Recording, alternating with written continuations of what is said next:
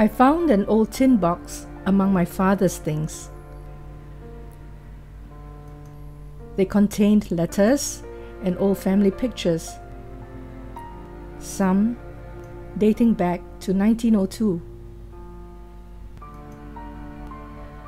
Kong Kong, my grandfather, carefully kept the family tree.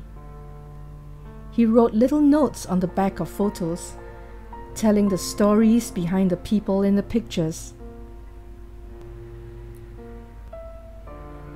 I found his scrapbook of yellowish newspaper clippings, letters he wrote to the press.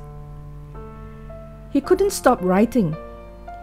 He cared a lot about the things and the people around him.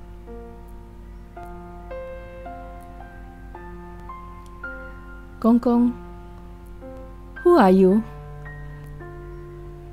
I've heard so many stories about you. Mommy told me that you gave me my name. Why did you name me Angeline? What did my name mean to you? Did you have a dream for me? Now I know why I can't help writing, and why I love to take pictures, and why I care a lot for the things and the people around me.